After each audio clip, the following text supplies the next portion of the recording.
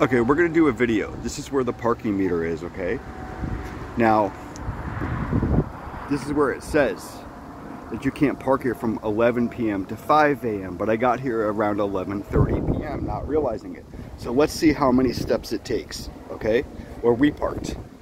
1 step, 2 step, 3 step, 4 step, 5, 6, 7, 8, 9, 10, 11, 12, 13, 14, 15, 16, 17, 18, 19, 20, 21, 22, 23, 24, 25, 26, 27, 28, 29, 30, 31, 32, 33, 34, 35, 6, 37, 38, 39, 40, 41, 42, 43, 46, 47, 48, 49, 50.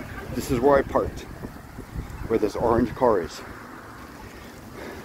So where is it? If you're parked here, where is a sign visible that you can't park here at 11 p.m. to 5 a.m.? Where? Where? Show me. Where do you see it? So you're parked here, you're on an app, and the app says that you don't have to pay for parking. Right? So where's the sign? Where's the sign that says you can't park? So you get out of the car, you go this way, right? Where's the sign? Show me a sign that says, if you're coming this way, not that way, show me a sign that says you can't park here from 11 p.m. to 5 a.m.